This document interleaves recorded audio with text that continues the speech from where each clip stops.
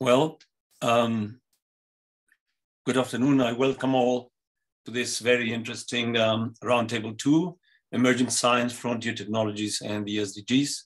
This roundtable echoes and follows up on the conceptual and regulatory framework derived from previous efforts to understand and monitor the impact of technological change on sustainable and inclusive development. This topic, I must say, is very close to my heart because I fought for many years and I participated in persuading several governments of the need and the content of their conceptual and regulatory framework described in the notes to this roundtable. We have entered the phase of visibly faster technological progress in its scope, its speed, efficiency, decreasing marginal costs, capabilities, scalability, and synergy between technologies. Sensitizing decision makers, as the notes say, and bringing them closer to the increasingly strong, diverse, and fractal poles of scientific and technological progress is crucial to prevent the worst and take advantage of the best of traditional and frontier technologies and innovations. Unfortunately, there has been little research on its impact on the global south and even in developed countries and vulnerable communities within them. As UNCTAD's Excellent Technology and Innovation Report 2021 argues, technological waves come upon us ever faster, disrupting global and national economies and societies in many varied ways. Well, we should continue updating and spreading these type of research and findings. The question is, how can we move forward and do so soon? I will now give the floor to the list of presentations, panelists, and other contributors in agreement with the program and times indicated. There are many presenters, so we must stick to the time. First of all, we have Dr. Maria Francesca Spatolizano. She is Assistant Secretary General for Policy Coordination and Interagency Affairs, DESA, and OIC of the Office of the Secretary General. I'm very happy to see you again, Dr. Spatolizano. Please, you have the floor. My great pleasure indeed. And co-chairs, excellencies, distinguished delegates, ladies and gentlemen, first of all, I would like to thank the Secretary General's 10-member group, the Interagency Task Team, and all engaged TFM partners for their efforts. It is an honor for me to present to you today the updated TFM findings on the impact of rapid technological change on the achievement of the SDGs. These findings represent a collaborative, multi-stakeholder achievement based on cumulative learning for years.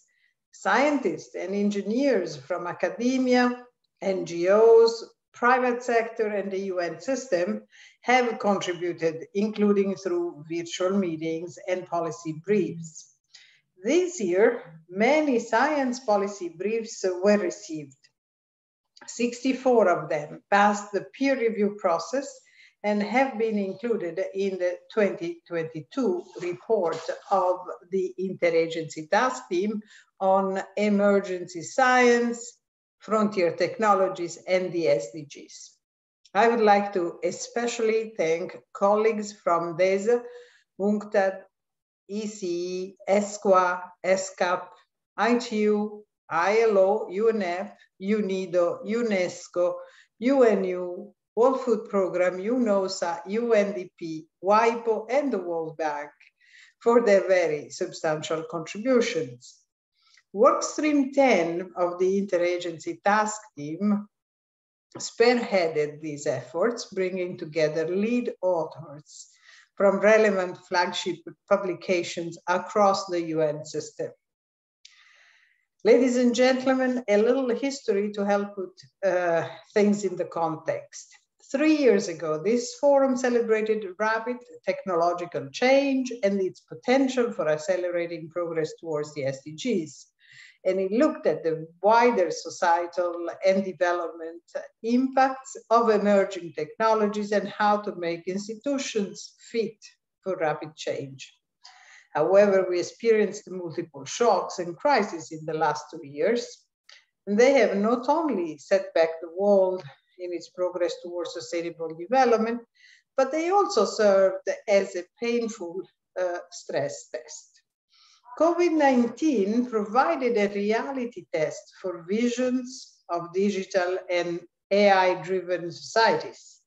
While it showed new ways for speeding up innovation and changing behaviors, it also left behind billions of people in all countries.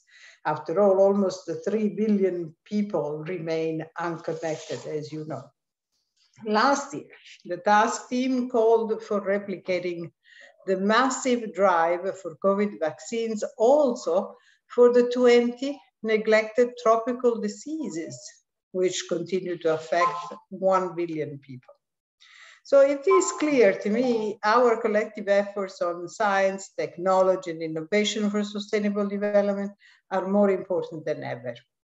Now, let me briefly recap some of this year's TFM findings. First, the 2019 and 2021 TFM findings remain valid, but new elements are necessary. Second, there are critical institutional gaps to be filled to support modern innovation systems.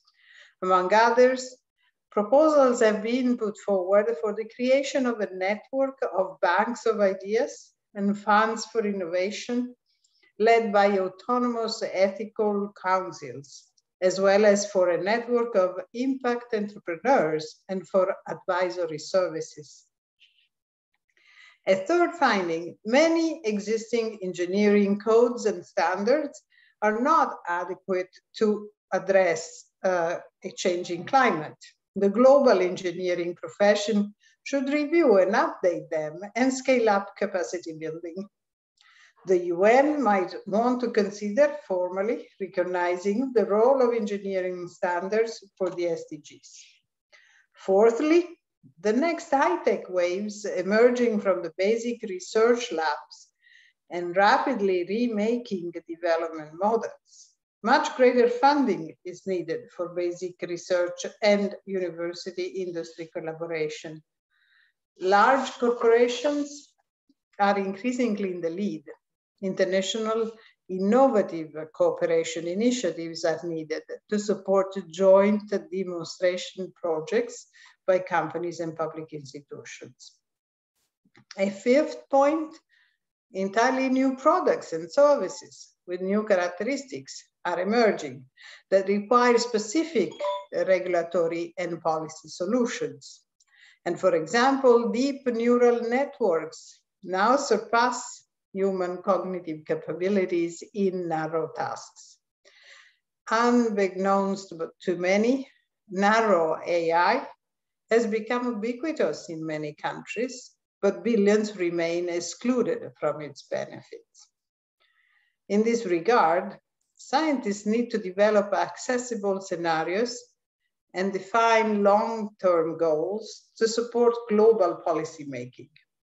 At the UN level, recent UNESCO recommendations on the ethics of artificial intelligence and on open science are very notable. Some even argue for a new manifesto for science, technology, and innovation. Sixth, a major international effort is proposed to deploy and synthesize technology and scientific data for providing a real-time global picture in support of decision-making on climate change, SDGs, and human rights. This would need to include accessible, trustworthy information on the break-even points for popular technologies. It could include sustainability footprint calculators, bringing together everything we know from assessments of the true cost of technologies. And finally, Many of the science policy briefs propose policy action related to specific technologies. Let me name a few.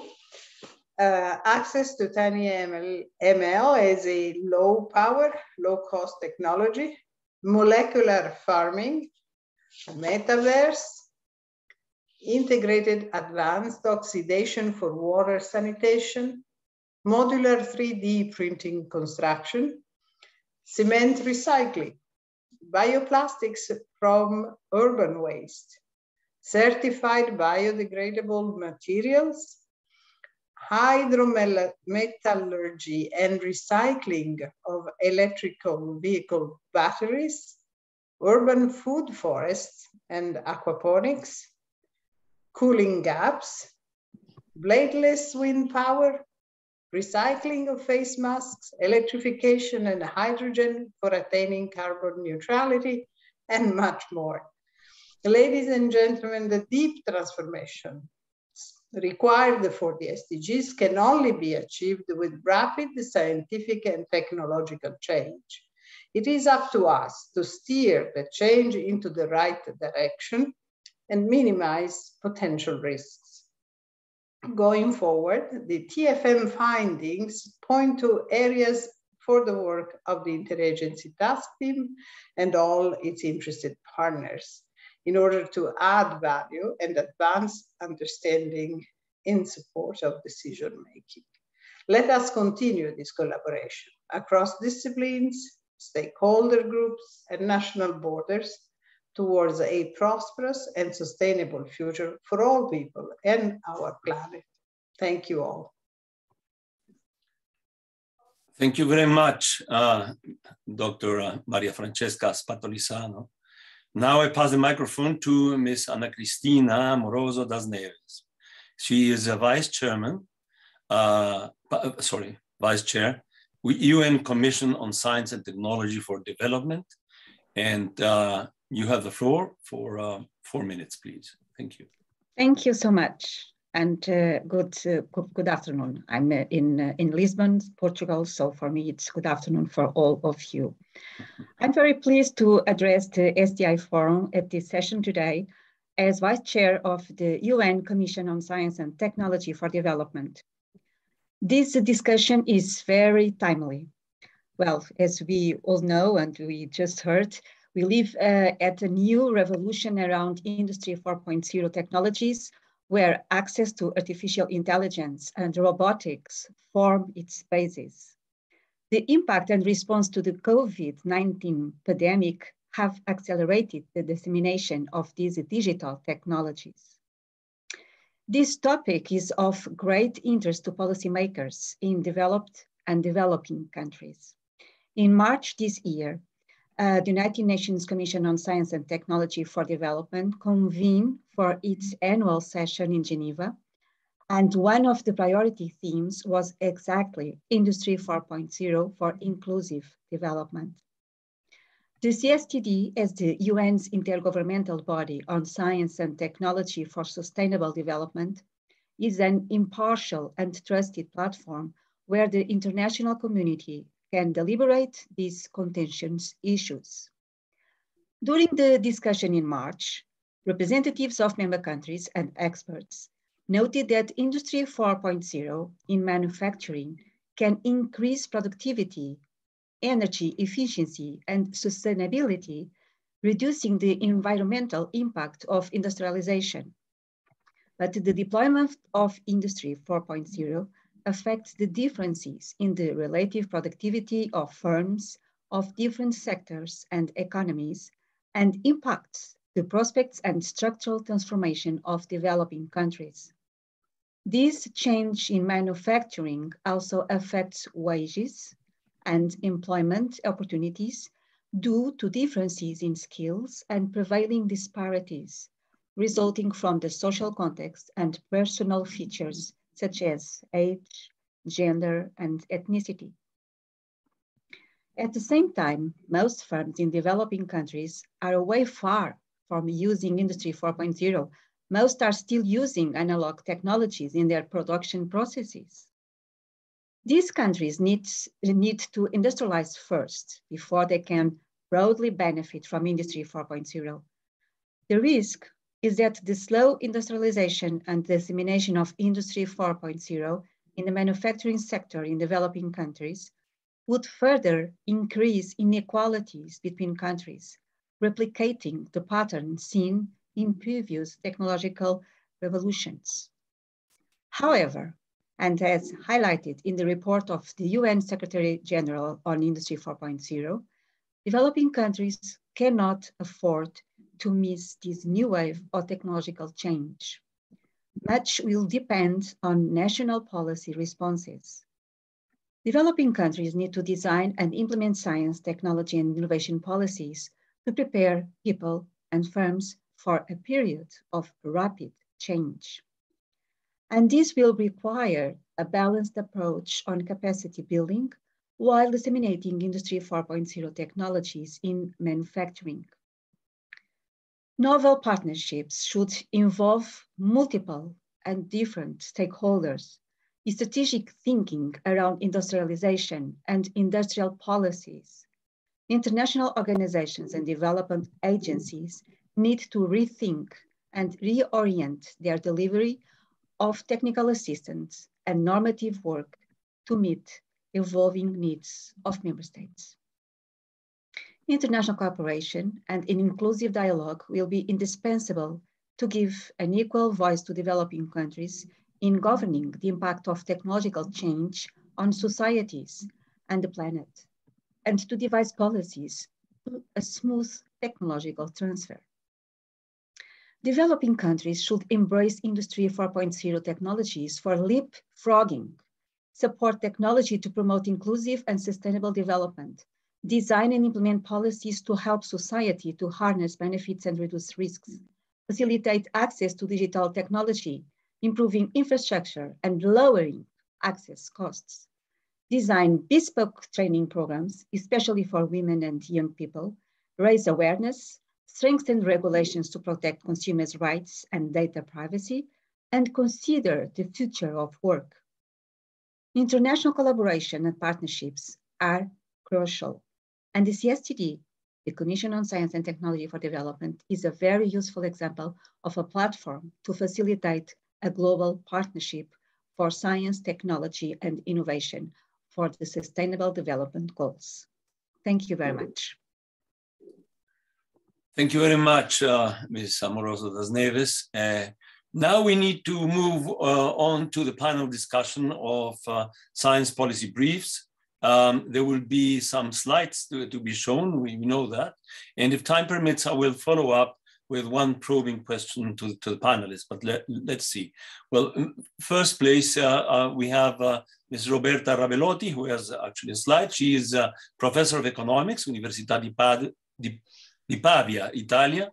And you have the floor for 3 minutes, sorry. Okay. So good afternoon, everybody. It's a great pleasure for me to be here and to share with you some of my recent research work. Let me start from something everybody, I think, will agree on. The world is in the early stage of techno-economic paradigm transition towards a greener global economy. This paradigm transition may open new green windows of opportunity for latecomer countries to catch up and forge ahead in green sectors. In a special issue of Industrial and Corporate Change with Sholan Fu at the University of Oxford and Rasmus Lema at UNOMERIT, which was also published as a science policy brief in the 2021 YAT report, and which is based on empirical evidence on the renewable energy industry in China, we address the following two research questions. First of all, do we need a new conceptual framework to understand the determinants of green latecomer development? And secondly, what are the conditions and dynamics of green latecomer development? So the answer to the first question is definitely yes, we do need a new conceptual framework. And this is because latecomer economies should from the outset develop differently from advanced countries.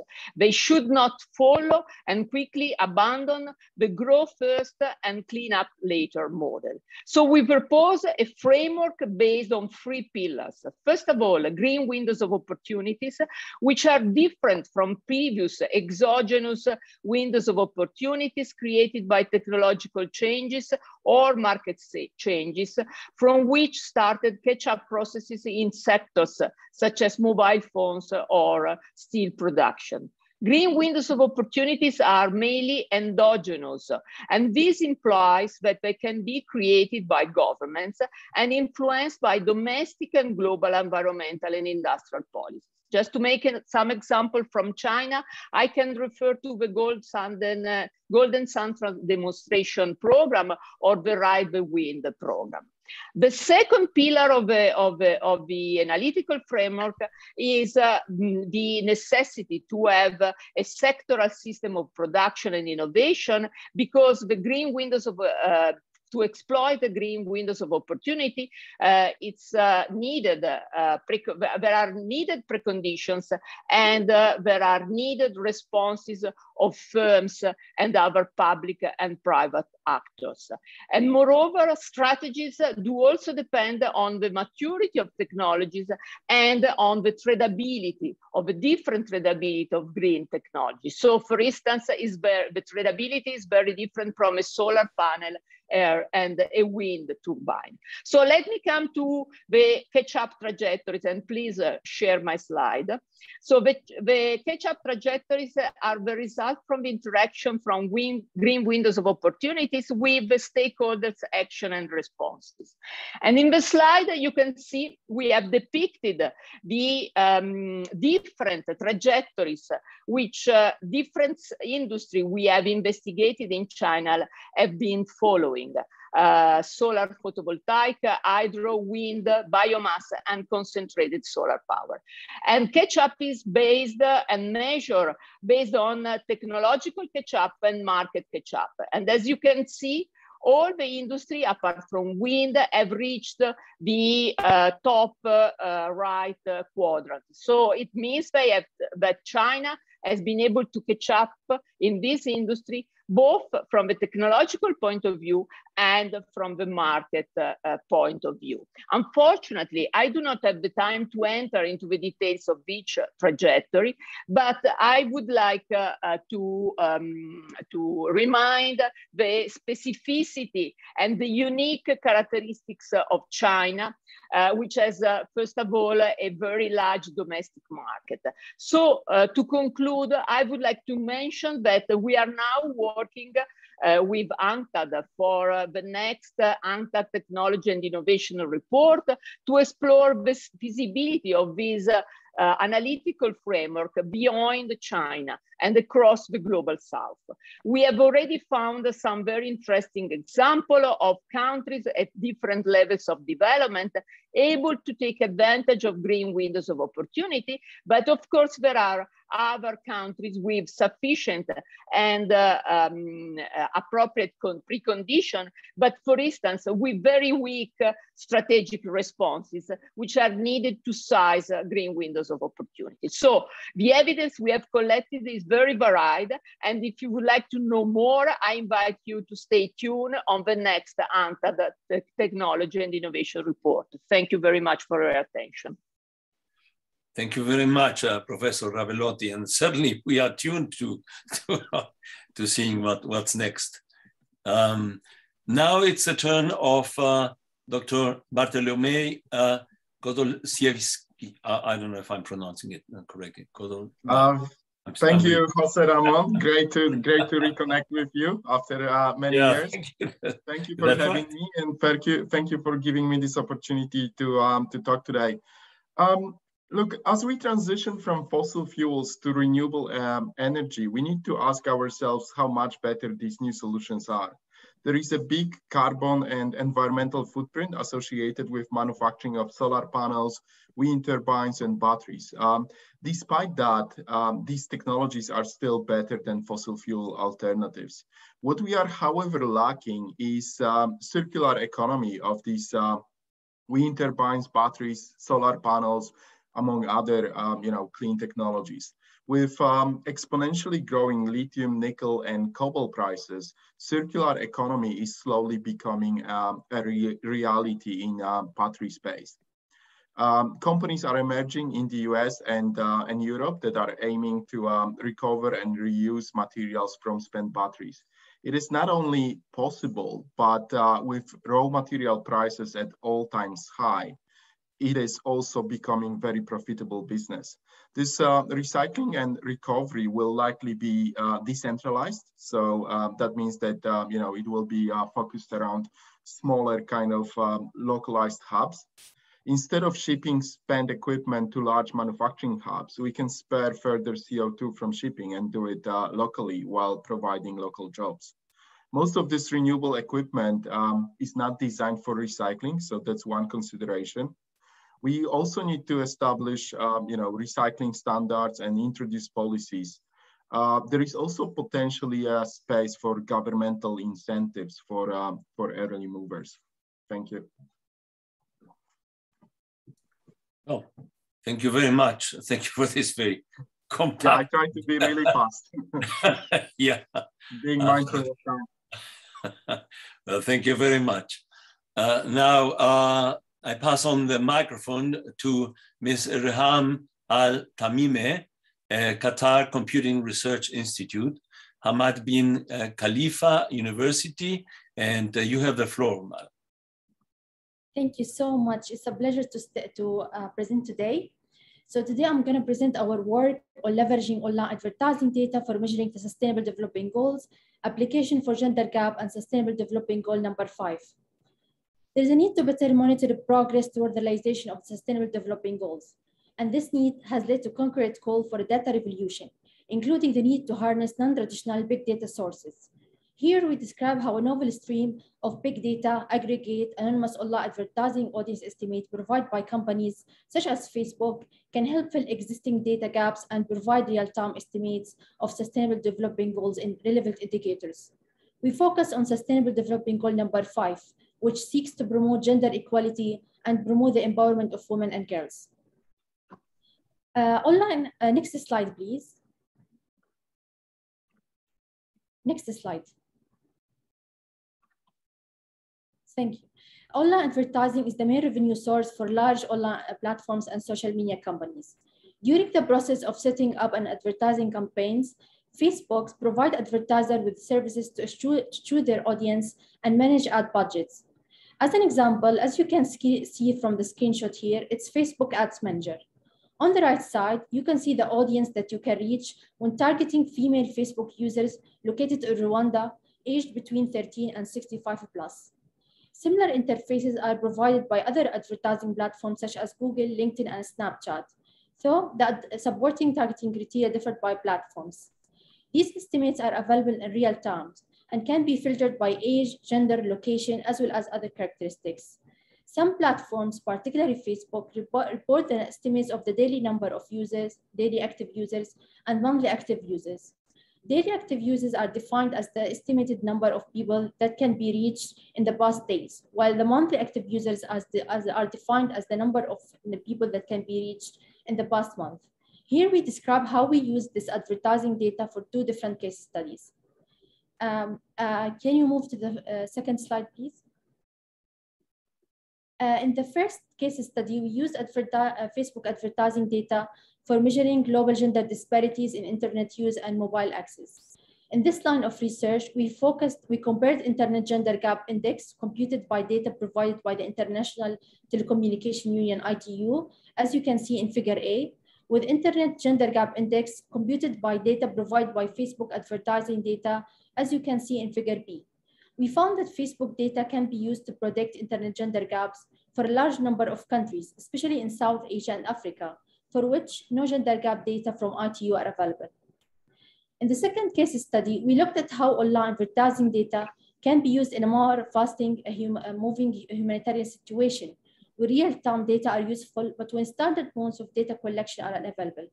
In particular, we collected Facebook daily active users in Afghanistan, which, as you know, in August 2021, experienced a collapse of its Western-backed government following the fall of Kabul to the Taliban forces. We had a couple of questions. Firstly, how did the return of the Taliban government, known for its hostility to women's social, economic, and political participation, impact on women's participation online? And did the potential increase in offline restriction arising from political events result in further retreat for women online, or did social media provide platform for new type of social mobilization and expression?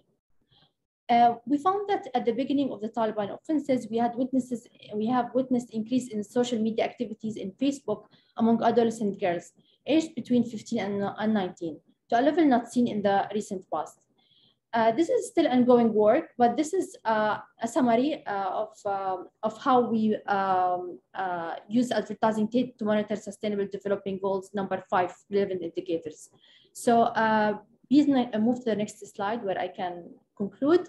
So in summary, please, if you're interested to know more, please check the report and don't hesitate to get in touch if you have any questions. Thank you. Thank you very much, Dr. Al-Tamimi. And now I pass on the floor to Professor Marco Zennaro, please. Thank you very much, Mr. Chairman. Thank you very much for the invitation. So I think we all agree that AI can play an important role in reaching the SDGs. However, its adoption and impact in many countries are limited by three main factors: the immense power consumption, the strong connectivity requirements, and the high cost of cloud-based development. In a world where, as we heard, half of the world has no access to the internet, connectivity is an important limiting requirement. So TinyML is a new technology that allows machine learning models to run on low-cost, low-power microcontrollers. So the TinyML process flow is the same as the classical machine learning one, but the inference takes place on the embedded device. This means that there are no connectivity requirements and that privacy is guaranteed. These devices are also extremely low power and can cost less than $1. To widen access to this technology, in the brief, we present an initiative carried out by the STI unit of UNESCO's International Center for Theoretical Physics in collaboration with Harvard University to support a global network of academic institutions working on TinyML in developing countries. We now have 20 universities in the network, and we're expanding to 20 more. We already organized 5 training activities last year, and we're planning more this year. The first projects with social impact are being developed. For example, our waterborne cholera detector has been developed by network members in Rwanda and can be deployed in remote, unconnected areas. One last comment about ethical issues in tiny machine learning. As these devices have no internet connection, it is even more important to take ethics in consideration already in the design phase. So the UNESCO recommendation on the ethics of AI is a valuable guide in this regard. Thank you. Thank you very much, Dr. Zennaro. Now I will say a few words about what I have been working on in recent times within the G10 of the TFM. Well, rapid technological progress makes frontier technologies coming upon us ever faster, changing practically every aspect of human life and their occupations. So the question is how to create necessary dynamic capabilities to respond to emerging science and frontier technologies and to effectively guide STI for SDG roadmaps in an inclusive, articulated, homogeneous, scalable, equitable, and systemic manner to better support innovation ecosystems and a culture of creativity. This has to be done, of course, from the bottom up and from the top down. Well, within the G10, I've been working on a guidebook that proposes the creation of a global network of national banks and ideas, national banks of ideas and funds for innovation led by autonomous ethical councils. The draft guidebook reflects on how the UN can contribute to foment a more responsive STI for SDG ecosystem in each country. The characteristics of such banks of ideas and funds for innovation make them ideal mechanism for the following tasks. Build and institutionalize an ecosystem for innovation oriented towards an inclusive and sustainable development, generate human capital and governance to strengthen national technological capabilities and promote ethical, competitive and inclusive impact entrepreneurship. Influence and mobilize governments, businesses, and multi-stakeholder community towards an innovation strategy for the SDGs. Empower countries to make the most of existing technologies, best practices, and promising collaboration. Encourage countries to take a leap forward in their development, absorbing and adapting technological change, increase collaboration and value creation on a global scale, avoid or minimize the negative impact of frontier technologies while maximizing their extraordinary potential to achieve the SDGs, guide the acquisition, absorption, adaptation, reproduction, scaling up, and deployment of existing cutting-edge technologies and ideas, creating the conditions for technological leapfrogging, systematize the generation, legal protection, effective execution, management, support, and financing of best ideas and innovation projects. This is from ideation and research to prototyping, proof of concept, and commercialization in accordance to the best international practices and examples. Establish a repository of the identification of solutions and opportunities open to all stakeholders and innovation sponsors, which the private sector could seize, thus generating market value and economic opportunities where there were none within the SDG framework. Finally, create a rich source of information regarding the innovators, who the innovators are, which are their main interests, capabilities, weaknesses, degree of collaboration, and accessibility to financing and public support. Well, the draft is now available, and of course, input is always very useful because this has to be, I believe, a global effort where some key pilot countries could help perfect this idea. Now we have 3 perspectives and responses, 2 minutes each. First of all, Mrs. Saif Savage from Mexico, assistant professor, Northeastern University, Boston, Curie College of Computer Science. You have the floor, please. Thank you very much, Dr. Lopez Portillo. It's such a great honor to be here. So today I will be presenting a little bit about some of the technology, the AI-based technology that we have been developing in Mexico to empower rural workers. So we created a collaboration between the National Autonomous University of Mexico, UNAM, and also Mexico's Ministry of Foreign Affairs, as well as industry actors, particularly the digital labor platform of Toloka. We have been developing AI-based tools that help rural adults to be able to develop their digital skills so that they can access online jobs on digital labor platforms such as Toloka. And we haven't been deploying these tools in different rural areas of Mexico. And one of the advantages of these AI-based tools is that they help rural adults be able to not have to abandon their hometowns because now they can find jobs online and they can stay within their hometowns.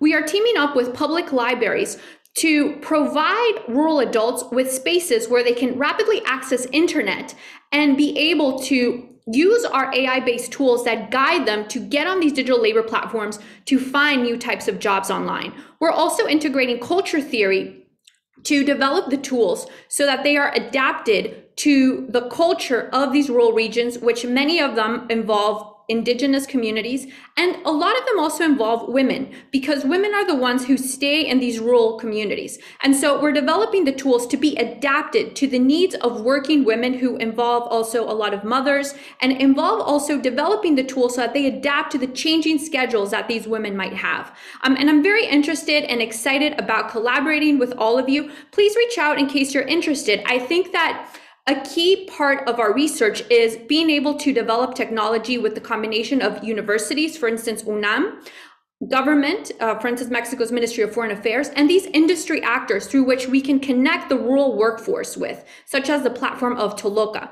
So thank you very much. It was such a great honor to be here. Thank you very much. I will certainly know more about it. I'm going to Mexico tomorrow, so I will hopefully find someone there to tell me more about your project. Now I pass the floor to Professor Jiahua Pan from China, a member of IGS for the Global Sustainable Development Report, member of the Chinese Academy of Social Sciences, Director of the Institute of Eco-Civilization Studies and Professor of Economics, Beijing University of Technology, Editor-in-Chief of the Chinese Journal of Urban and Environmental Studies. You have the floor. Well, thank you very much, Mr. Chair. Really a great opportunity to learn and to share the knowledge. It's very much encouraged to learn that we have solutions, in particular the emerging technologies, emerging sciences and the frontier technologies, provide the solutions, for promoting sustainable development and to achieve the climate change area carbon neutrality. And the digital and AI technologies are very much encouraging as well. I do believe that they are very useful, to promoting the processes. And to my understanding, I think that this emerging sciences and the frontier technologies are very much useful in the near or somewhat in the longer term. But in the near term, I think that in the developing countries, the information and the capacity buildings are vitally important. Otherwise, people are not aware of such technologies. And the other thing I would like to share with you is that we need to make use of the practical and the matured technologies. They are very simple, but they are very very helpful and useful. I can give you one example, that is the solar water heating.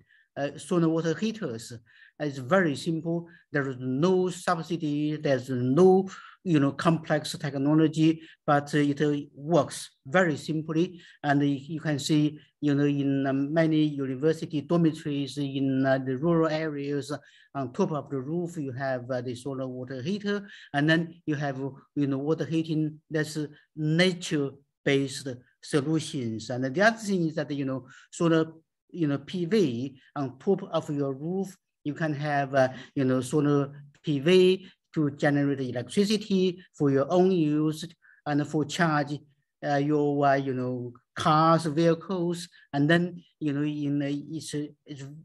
so something you don't have to be that complex, and for simple solutions, such technologies may work for the less developed countries.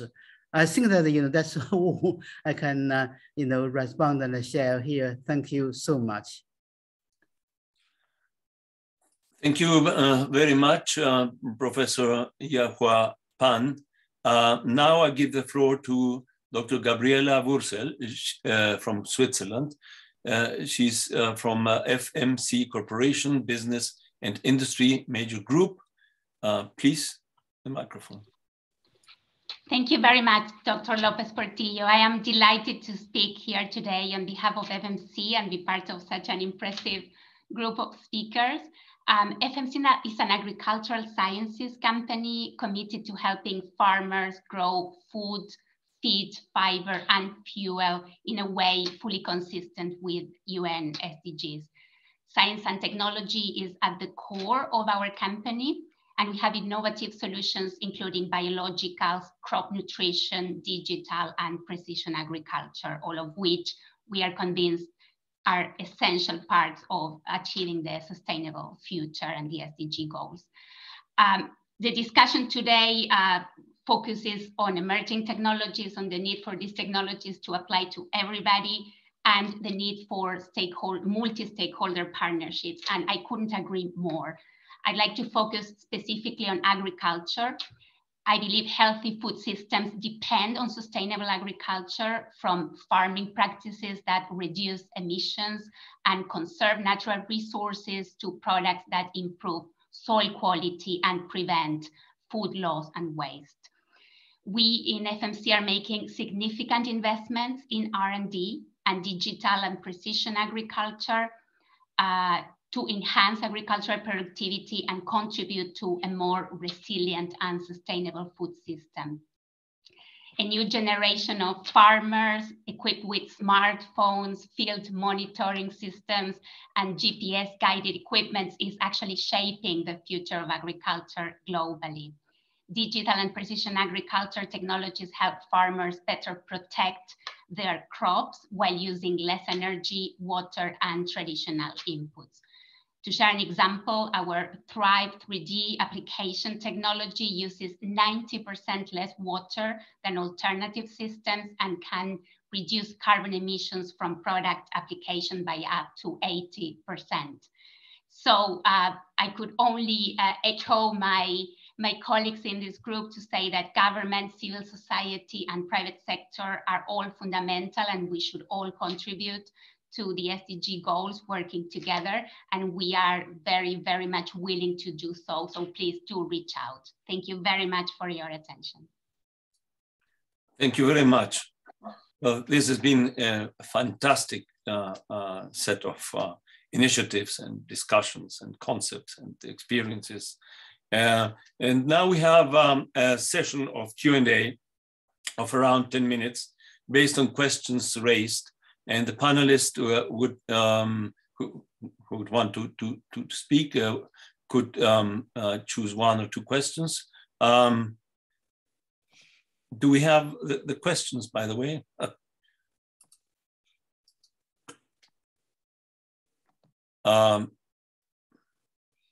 Well, would the panelists respond to the discussants?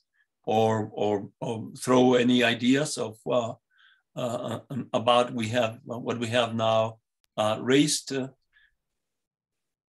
Dottora Spatolizano, any ideas, any suggestions? I cannot see any specific questions. Here I am. And I have to say that the level of technological knowledge shared in this panel is really impressive. And I commend once again you and the TFM for this, new ideas you are sharing and new initiatives you are proposing.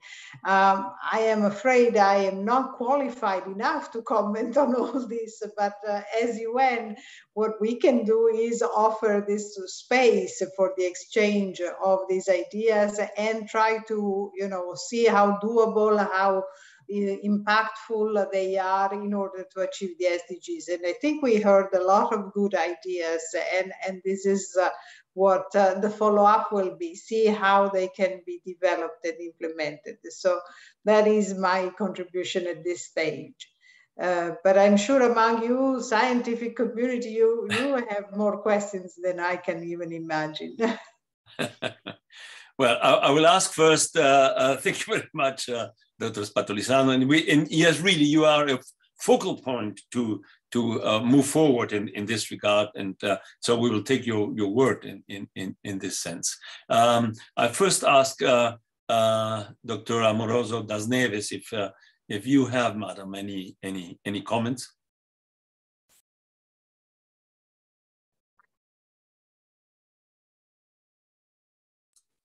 Maybe.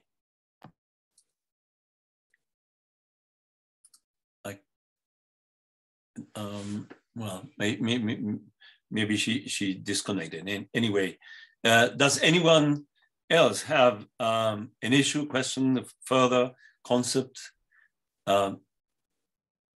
Anyone wants to raise their hands?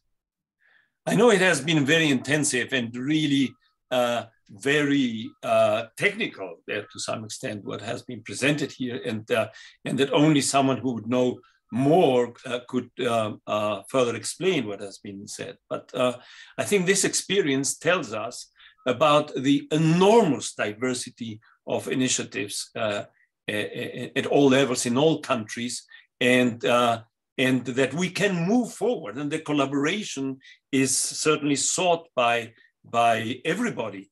And now the big problem, and this is what we have been thinking within the G10 and with DESA, how do we put this all together? How do we move forward in the most effective, collaborative, coherent way? And because all these ideas, they can flourish in one country, but they can represent also solutions in another. So how do we need this network, of efforts? How do we share information in a homogeneous way? How do we empower people, particularly vulnerable groups, to do more to solve their problems? How do we create value in markets that don't exist, in circumstances that don't offer any attraction to private investors? But there are many funds out there, and there are many ideas out there, and there are many initiatives out there. How do we put it all together? I mean, we must start somehow, and there's no other organization like the United Nations to do this. Yes, there is the WEF, which is more or less a club for the rich. I'm not criticizing, I'm part of it, but vulnerable communities are not part of and they are not represented there. There are many other international institutions, but the only one that is comprehensive of all stakeholders is the United Nations. And they have access to funds, they have access to information, etc. They are underfunded, it is true, and this is a big mistake, and we have said it so many times. But we must think, all of us, please help, to put this all together and to collaborate. This is within the framework of the SDGs. It doesn't entail big geopolitical supremacy interests or big corporation private innovations. No, this is putting together what exists, technological breakthroughs and frontier technologies and traditional technologies. How do you put it together to innovate for the sake of all of humanity in an inclusive and sustainable way? Sorry to have now talked a little bit too much, but no one was contributing any further thoughts. And I think you can help us. I mean, you have been tremendously vibrant and exciting, at least to me. So if you can just look at what has been produced and contribute, it would be really of great help. I know, Alex. Yeah, please. Yeah. Well, yeah, I'd like to echo, Mr. Chair's point. I think that, we need to, integrate. We need to, have everything, in a systematic manner. There's no single one bullet, silver bullet, and there's no panacea. So we need to get everything together. We need to have the technologies, but also we need to have the institutions, public awareness, everything together. If there's only one technology, and then there's no institutions to support, to implement, I think that we are not functioning. So I think that this is very important to integrate, to get things done in a systematic way. The other thing is, about the uncertainties, like, in the climate change, area I've been working with. That is, we have a new sort of, idea, that is solar radiation modification, in case, we go overshooting, and then this might be, a last resort or a potential technology, but the uncertainties and the risks are really unknown. So that in such new technologies, emerging technologies, we need to undertake more, research, so that we can understand the, the potentials, the uncertainties, the risks much better, so that we can have them deployed whether or not. Thank you. Thank you very much. Any other comments? Oh, yes. I have Gabriela Wurzel and then Dr. Saif Savage in that order. Please. Thank you so much. Actually, my question, you posed the question much better than I was going to do it, because I was going to ask, so now what's next? Right? We have this amazing brain power. The people that contributed to these reports are amazing. The people in this panel is fantastic as well. So I was wondering, so how do we canalize this into something concrete? That was one of my questions. The other point I wanted to touch upon is, I think at the beginning, a couple of speakers mentioned the public policy. So how governments need to adapt these policies, or create rather policies for technology that doesn't exist or didn't exist until now, in order to facilitate that. So that's another point that I retain, and maybe it would deserve a bit more of a deeper discussion as well. Thank you. Certainly, thank you very, very much. Dr. Saif Savage, please. Thank you. I really like the questions that Dr. Lopez Portillo stated, and also very inspiring to think about, okay, how do we all collaborate? I think a key point is, on one hand, creating different networks that have people from different sectors. And I also think that there's a lot of value in thinking about how do we provide these different actors who come from different sectors with the computational capabilities in order to build. And so here I think that the work that was presented around the small ML for facilitating and helping the different actors to be able to produce technology with low resources is critical.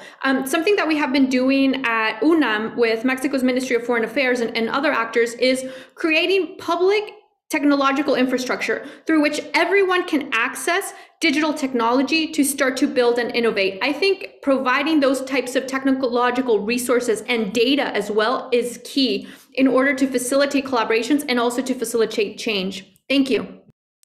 Thank you very much. I really hope you can have a look at the draft guidebook, and also, as Alex is mentioning here, the science policy briefs, which are included in the book, are available on the STI Forum website. You can check that. Do check the chart for that kind of feedback.